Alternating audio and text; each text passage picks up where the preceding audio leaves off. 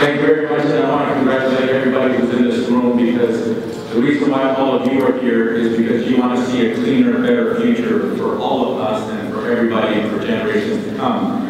I think it's important for me to point out that I'm one of the few engineers in elected office. I'm actually an electrical engineer, and I'm very, very proud of that.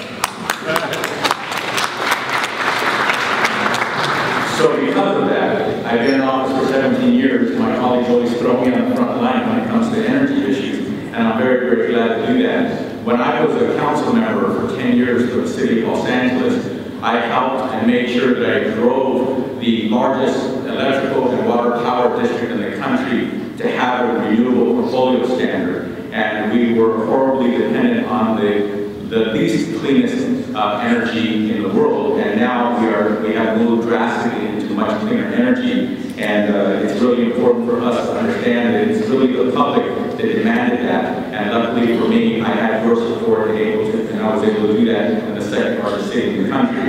And now that I'm in Congress, this is not only a national issue, it's a global issue. But with all due respect, one thing that we should understand as American citizens, even in the worst of times, we are the consumer juggernaut on the planet, which means that every other country does business with us, every other country looks at us, every other country tries to emulate us, and every other country wants to sell us something.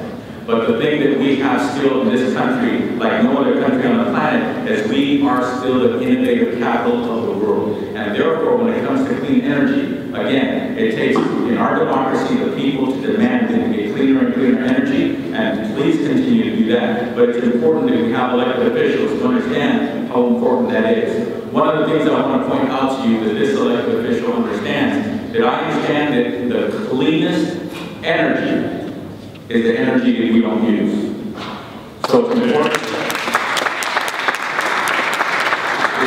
for us to understand that we are going to be the driver. The United States of America is going to be the driver for innovation, going to be the driver for product, going to be the driver for consumption of cleaner energy. Yet at the same time, we also need to be the drivers of making sure that we use less and less energy per capita. I'm very proud to say that the city of Los Angeles, over the last 20 years today, we're using the same amount of megawatts today as we did 20 years ago, even though we have many more people, many more businesses, and much more activity going on. Yet at the same time, per capita basis, we're consuming less energy. Again, that should be also on our mind, as well as making sure that we create cleaner energy and that we drive the technologies so that we can invite industry, as was mentioned earlier, to invest in cleaner energy. One of the things that I'd also like to say when it comes to this particular caucus, members of Congress bipartisan, is that this is, in my opinion, where the Sierra Club meets the Chamber of Commerce, and they walk toward each other, not in animus, but in friendship and collaboration, and they shake hands and say, on this one, brothers and sisters, we are together. So congratulations to all of you for being part of the solution.